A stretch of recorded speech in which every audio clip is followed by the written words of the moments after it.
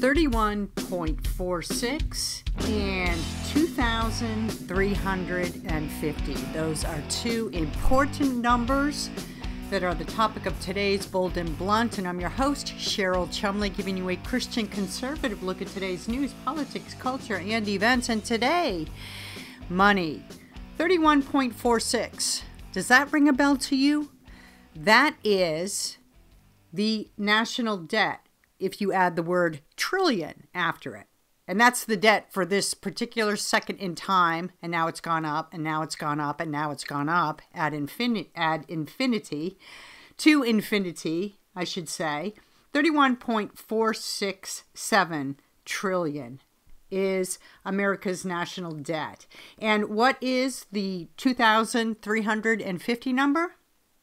Those are approximately the number of Bible verses that talk about money and debt and finances. Jesus had quite a bit to say about this all very important topic. And before I get into all that, I want to quickly mention, if you like Bold and Blunt, you may get Bold and Blunt at edify.app. That is your online platform for faith-based podcasts at washingtontimes.com. And guess what? Now there are two places. That's right, two. Another important number to remember. Two places at washingtontimes.com where you may subscribe to Bold and Blunt or listen to it.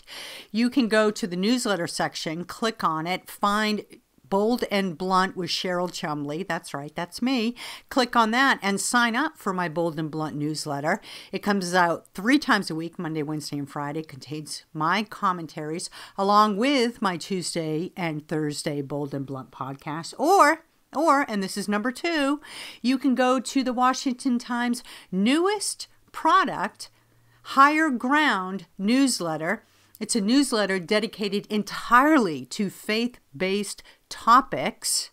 It includes all kinds of contributors, but included in that newsletter, which you can also find at washingtontimes.com under the newsletter section, again called Higher Ground. Click on it, put in your email address, and you will get it right to your email box. Included in that newsletter are my twice a week Bold and Blunt podcasts, as well as other podcasts that you just simply have to check out. You may also get Bold and Blunt, guess what? Wherever podcasts are offered. Understanding the national debt, fiscal data, a website production of the Treasury Department writes, the national debt, 31.47 trillion. I guess they're just rounding up that 6. Why not? Because by the time I'm done speaking, it probably will be technically a 7. 31.47 trillion, the national debt, is the total amount of outstanding borrowing by the U.S. federal government accumulated over the nation's history. That is abysmal. 31.47 trillion. How are we going to pay that off? Well, if you're in politics, if you're in government, chances are you're thinking, not my problem. I'll just boot it down the road for the next politician to deal with. After all, I'm not an expert. I'm not a monetary expert. Well, you know what? Guess what? Neither am I. But when I look at my own household finances, I know that if I borrow more than I'm able to pay back in a set, determined, comfortable period of time, that I'm living outside my means. And that's something that's bad. Let's just say that's bad. Living inside your means, good. Living outside your means, bad. And if I ever were to live outside my means, I would not feel like getting up and going to work in the morning, because I know everything that I did that day, all the work, all the effort, all the hours I put in would be resulting in a paycheck that, boom, goes right to pay off debt. So what's the point? It's like you're living in slavery. Well, isn't that interesting? Debt, in fact, is a type of slavery. The top 10 reasons why the national debt matters. That is a posting from the Peter G. Peterson Foundation. I honestly have never heard of that before, but it is at pgpf.org. And it was posted just May 12th, 2023. So we're talking about some current numbers here. This post talks about at 31 trillion and rising, the national debt threatens America's economic future. Here are the top 10 reasons why the national debt matters. Peter G. Peterson Foundation writes. The first one, trillion-dollar deficits are now the norm. Isn't that interesting? It was in my lifetime where such a phenomenal amount of national debt would have been unheard of. Unspeakable even. And yet here we are, 31 trillion, gazillion. The numbers don't even mean anything anymore. The Congressional Budget Office, Peter G. Peterson writes, projects that the U.S. government will run trillion-dollar deficits over the next 10 years, resulting in a cumulative deficit of, get this, drum roll please, 20.3 trillion between 2024 and 2033. So, just in a few short years, this 31 trillion is going to be even higher, right? We're going to be running trillion-dollar deficits over the next 10 years. Wow. Number two. Interest costs are growing rapidly. The website writes, interest costs were $476 billion in 2022 and are projected to rise to $1.4 trillion by 2033. Wow. Interest alone will kill you, right? In 2023 alone, we will spend more on net interest costs than we do on Medicaid and income security programs. Wow, look at the government. Look at what the government will do now. They will talk about cutting Medicaid, talk about cutting Medicare, talk about cutting Social Security, right? Problem is, Social Security, for instance, is not exactly your typical entitlement program. Just look at your own paycheck. If you are an American out there listening in bold and blunt land who actually works, which I'm sure you are, because otherwise you wouldn't have interest in this podcast. But look at your paycheck, right? See how much goes to Social Security. That's not exactly entitlement. That's called my money that the government is taking and misappropriating, even though it's supposed to be in a lockbox that says do not touch, even though the whole program itself was supposed to be a do not touch program initially. But then when Congress and Capitol Hill kept dipping into it, then they came forward with this idea, let's put it in a lockbox and make it really, really do not touch. Well, how's that working out? I can tell you, if you see all that hundreds and thousands of dollars being taken out of your paycheck, mandated, forced out of your hands, and put under the government Social Security program to one day return to you upon your retirement. If you're waiting on that, I wouldn't wait. I wouldn't hold your breath. That's going to disappear like a puff of smoke in the air. Key investments in our future are at a risk is the number 1 free reason why the national debt matters. Higher interest costs could crowd out important public investments that can fuel economic growth. Priority areas like education, R&D, research and development, and infrastructure, which if you're Joe Biden, infrastructure means everything, right? Anything and everything. It's not bridges and roads and roads and bridges, but it's people. It's people helping people, and it's climate change and so forth. A nation saddled with debt, Peter G. Peterson writes, will have less to invest in its own future. And that, I think, is a strategic maneuver of the left when it comes to caring little about debt. Number 3 on this list, as well as number 4, which I'm about to read, is probably a motivation of the left to drive debt even higher. Number 4 reads, rising debt means fewer economic opportunities for Americans.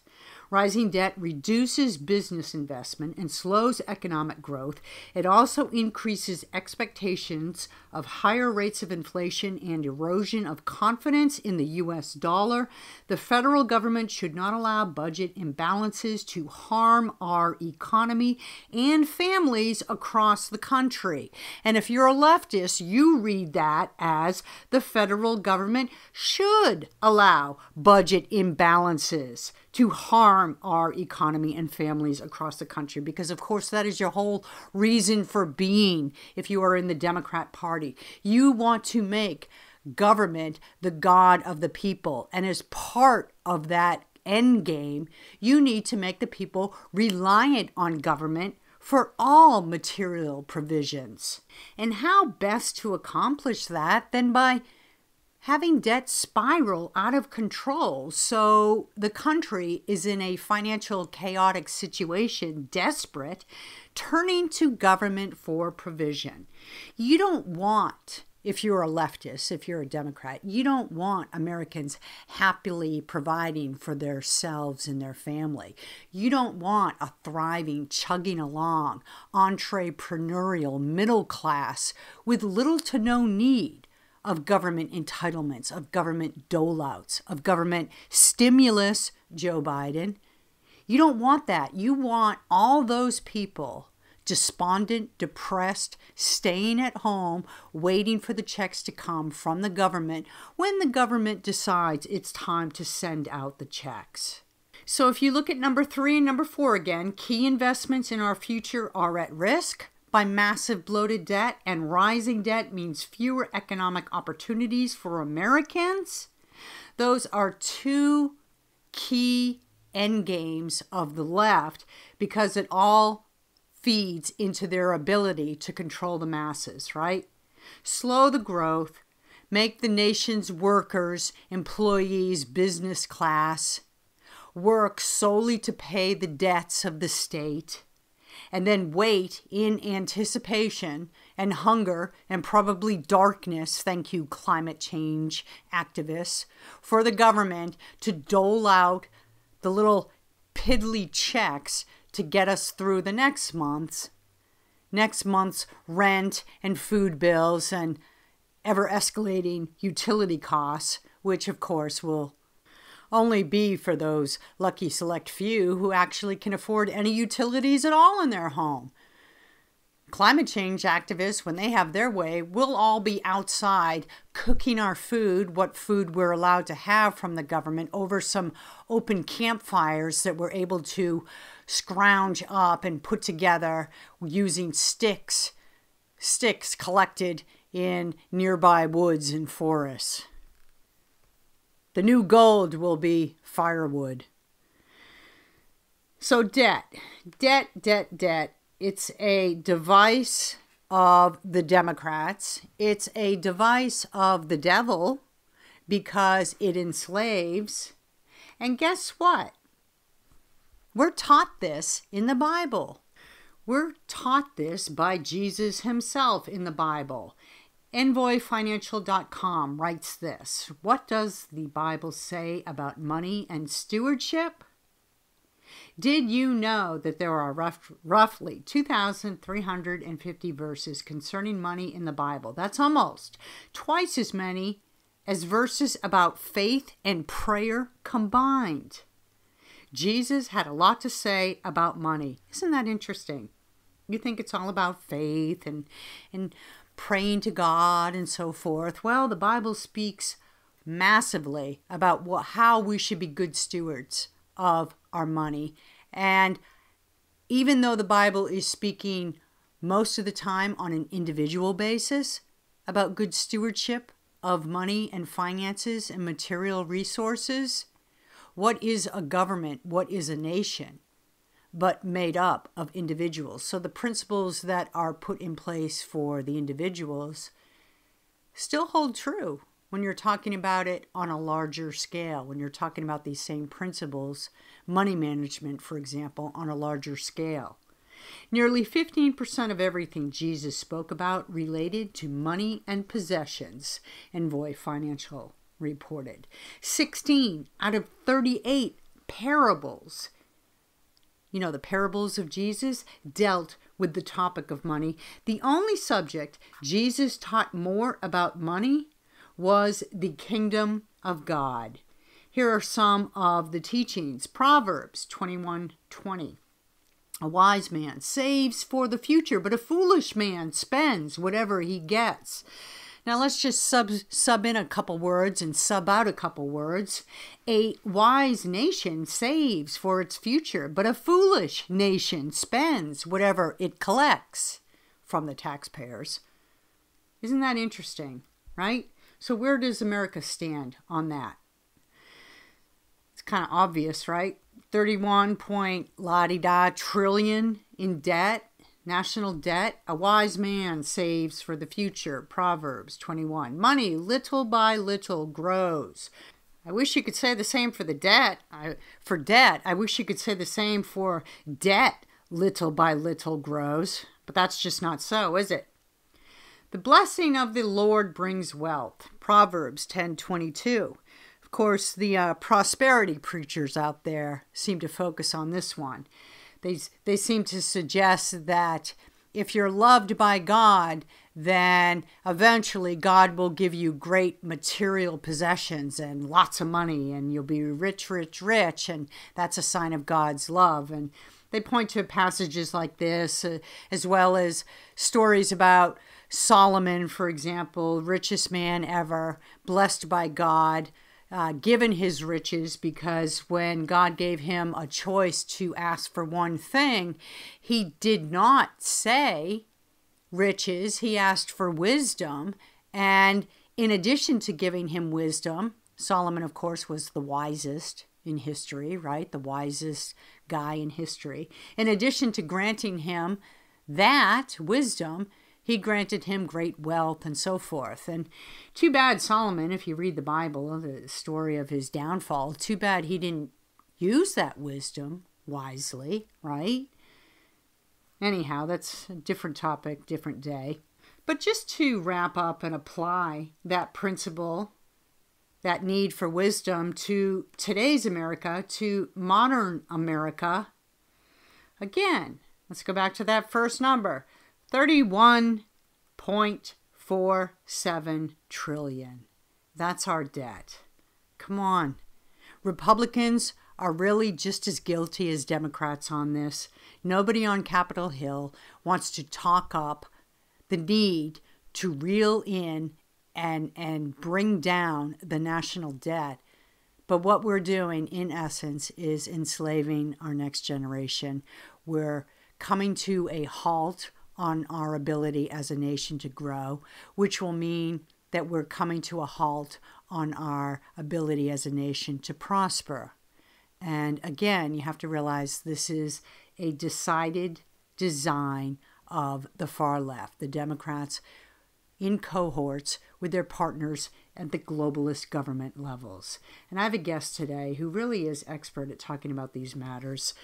And really delving into the layman's explanation of why debt matters, why America's state of financial bleakness is even bleaker than you might imagine. His name is Dave Brat. He works out of Liberty University. He was formerly a dean of the Liberty University School of Business. And of course, you remember his name from Congress when he served in the Republican Party after unseating the then House Majority Leader Eric Cantor during a time of conservative uprising in this country called the Tea Party activism. Dave, thank you so much for being back on Bold and Blonde. It's always great to have you here.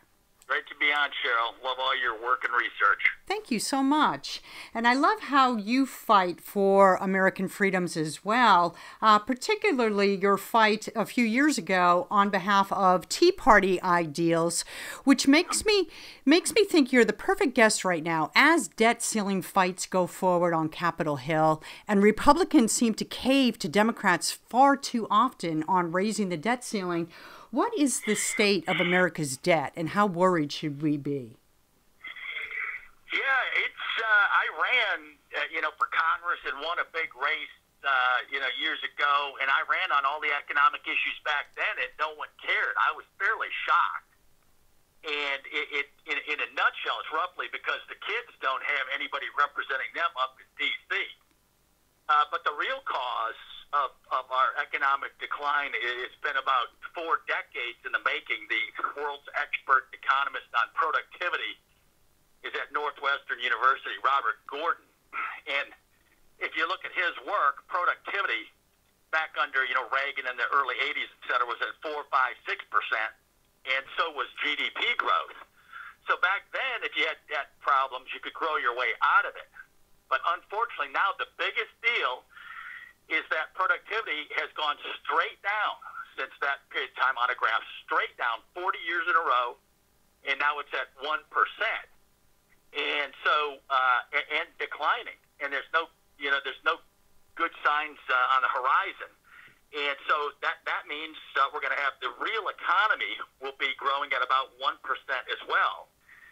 And so the part that's confusing right now for the American people is that the stock market still goes up. Right. And that's because the Federal Reserve, set interest rates at 0%. And so they were trying to create this wealth effect, the stock market wealth, that would eventually trickle down to the real economy. That never happened. About 10% of the wealthy own about 80% of the stocks and wealth. And the middle class and the poor have gotten zero. And so wages have been flat for 40 years, whereas the wealthy have gone up. And we're now facing $50 trillion in debt in the 10-year budget window. And that's CBO, Congressional Budget Office, right? So that's not, conservative ideology. That's the facts. And so we just had a chance to correct that somewhat. And these extremist Tea Party, conservative Republicans had the gall to try to shave $4 trillion off of $50 trillion in debt, and that was called extreme by everyone. Oh. And so the average American is going to have to make up their mind on that. Are they extreme, or are they just trying to do a little bit of savings for the American people? And that's clearly my view. Dave, where does this lead? This is not sustainable, obviously, but how fast does it lead us to wherever you're about to tell me where it leads? Yeah, well, it's very hard to say because I've been wrong for a couple of years. No one could have ever guessed our Federal Reserve would stimulate the economy by $9 trillion on their balance sheet, right? $9 trillion. You can go look it up right now. They're trying to trim it back right now a little bit to rein in inflation. And then on top of that, the budgets back when I was in were $4 trillion, and then it went to, $5 trillion in 19. And now, under COVID, we had $7 trillion government spending. That's not the Federal Reserve. So on top of $9 trillion in stimulus, you had $7 trillion, and then $7 trillion, and then this year about $6.5 trillion in government spending juicing it. And this debt ceiling increase, they just juiced it by another $4 trillion. And so, we're going into debt. The interest rates are going up. It's clearly not sustainable.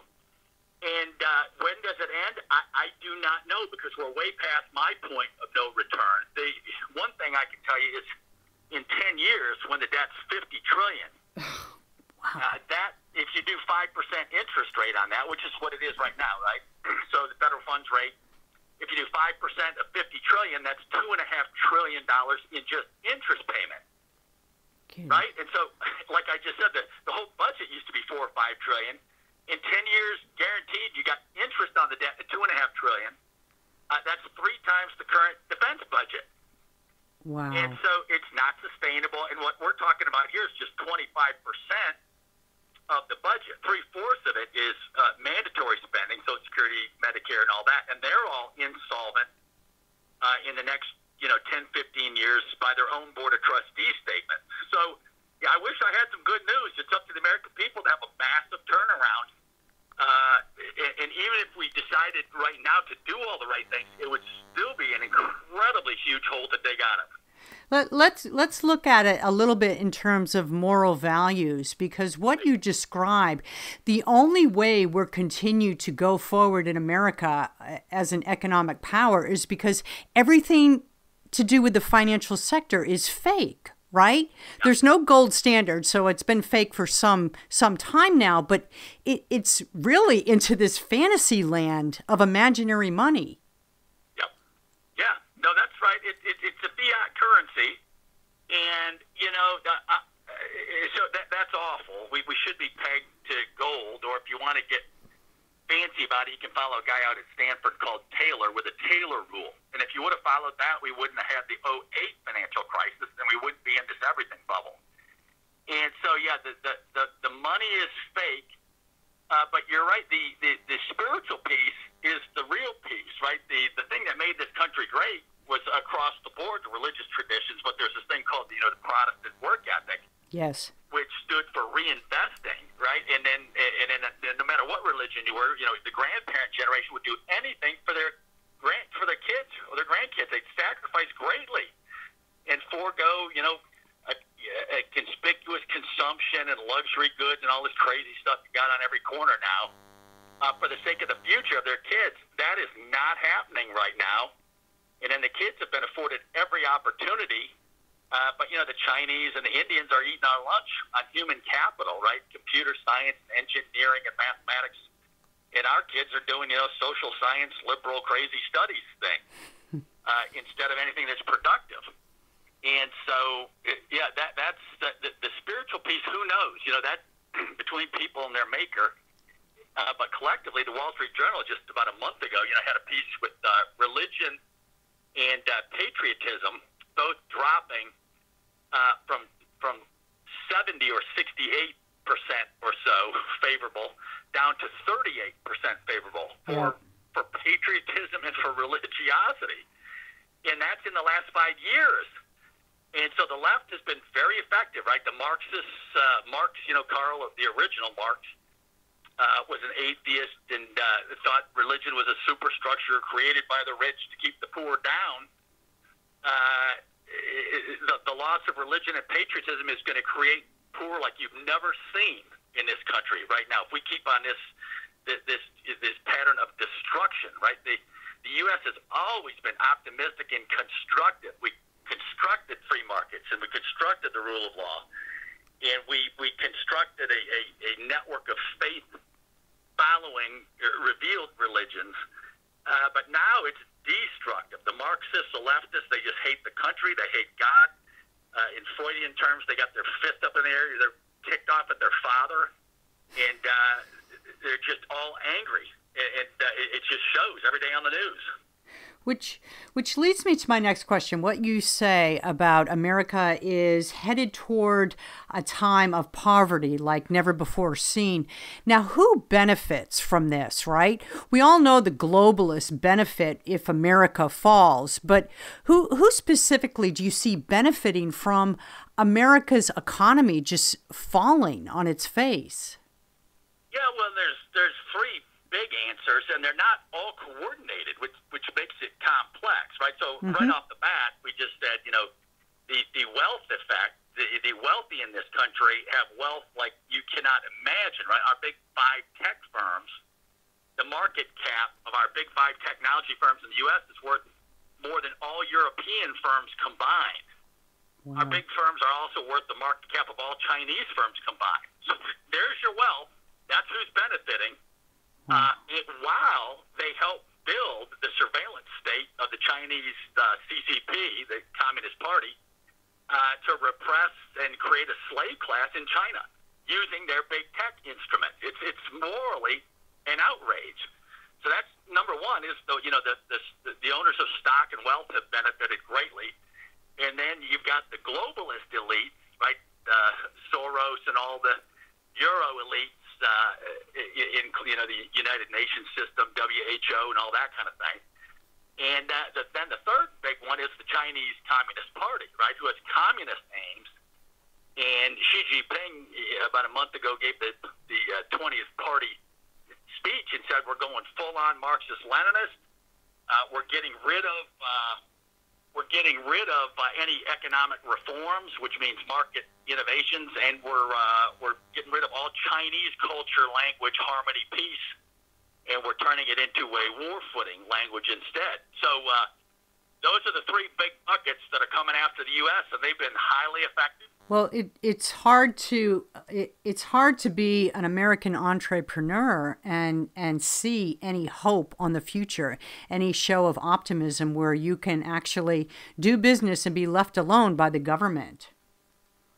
Yeah, no, that's right, and there still is hope. That is where my hope is, right? The American businessman and woman are the hope. They're creative, they're entrepreneurial, they got a work ethic still like crazy. They want to do the right thing. They still believe in the country, and you can still get it done, even in the midst of this. But boy, you've got to put your heart and soul and everything you own up that risk to pull it off. And it's incredibly harder than it's ever been. But there is success all over the country, and those are the folks who are going to have to band together and organize. And they're too busy working to organize. That's on the conservative side, that's our problem, right? We don't have endless nonprofits. I think the left outnumbers us on the nonprofit front. I think it's 10 to 20 to 1, and the dollar figures are the same. And so it's very hard to fight against that when they're so coordinated. But the advantage we have is we believe in something greater than ourselves, and they do not. And so that is also a hope.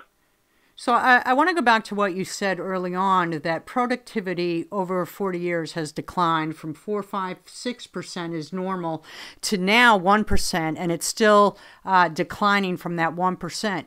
Is the solution for America's economic woes and debt crises to bring back productivity? That seems common sense, but really the follow-up question is, how do we do that? What led to the decline in productivity in the first place? Yeah, well, you just contrast us. The Chinese have been hugely productive, but they've been cheating, they've been stealing intellectual property, and they got a 40% savings rate. And if you're communist, you just take the 40% savings rate from the people and shove it toward government innovation, technology, defense projects, which are productive. And so in the U.S., our government sector takes the money and invests in pronoun studies. I'm exaggerating a bit, but not much. Yep. And then on the business front, the key to macro growth and productivity over the long run has been capital investment. And again, the government sector now at $7 trillion is crowding out private investment. Right when the treasuries have to be bought and sold, and the government needs its debt to be financed by the Fed, all of that is competing against private sector capital markets. And so you've got kind of the Chinese picture, you've got the capital picture, the technological growth. As Gordon says, well, look, I see technology everywhere. I see, every kid's got a cell phone, and Robert Gordon's response is, yes, I know, I see technology everywhere except in the data. And so it hasn't enhanced the American worker's ability to make more stuff per hour. And that's what productivity is, making more stuff per hour. And then the final bucket that leads to productivity growth is human capital, which is roughly knowledge. And I just reviewed that. Look at the state of our K-12 education system. The scores are down. Domestically, they're down in relative terms against international competitions. And I think just everybody knows in the inner cities, if the left supposedly loves our kids and they're destroying them. So that's a pretty complex argument they got to make for how they love the kids so much. Just 2 more questions, Dave, if you have time. Yes? Sure. Oh, yeah. So if you're looking at the landscape of presidential candidates in the Republican Party right now, because Democrats, of course, we won't even discuss them about solving this crisis, but who is best in the Republican Party that you see right now who can tackle this problem and really stand strong against the forces of fighting that will come? Yeah, well, I'm in a university slot right now at a 501c3, so I stayed in economics and business and less on the politics. But you just got to compare the top few candidates who have forged their way on these issues. And so, people are going to have to explore the backgrounds and the backdrop and whatever. And Trump has the advantage that he actually has won and showed the path through the Midwest that no former Republican has ever done. DeSantis is getting props, for his governorship, et cetera. But everyone's just going to have to review the facts and see who can take on, who you trust that's big enough to go head-to-head against Xi Jinping. That's my proxy, because that's our greatest existential threat right now, even more than the economic case I just laid out. The China threat, they're weakening. They're cracking at the seams, kind of just like Japan did. And they have demographic problems and innovation problems, and you can only build so many ghost cities and so many bullet trains. And then you got to get a little bit more clever. And so you need someone that can stand toe-to-toe with the Chinese, the Russians, et cetera. And so that would be my first few my tips on who to vote for. Whoever you think can solve those problems on the geopolitical level, and then tackle these cultural problems, and then the economic growth problems. Excellent. Okay. So last question then. You overcame great odds to beat Eric Cantor in a position of Republican leadership during a phase of American politics where the Tea Party was coming on strong. Do you see the groundwork being laid for another Tea Party type uprising? Because one of the key principles that brought us the Tea Party was bloated government spending. Yeah, no, absolutely. I do see some optimism on that front, and it's even better than the Tea Party. It's the Tea Party people who love the country, patriots, people of great faith in Judeo-Christian West. But now you tack on, black, brown, blue-collar workers through this populist front, which is new. And, populism doesn't just have, it's not some ideology that just springs up. It comes about historically when you have just gigantic differences in the class structure, right? I mean, it's kind of like Marx was kind of right, except he had all the wrong solutions.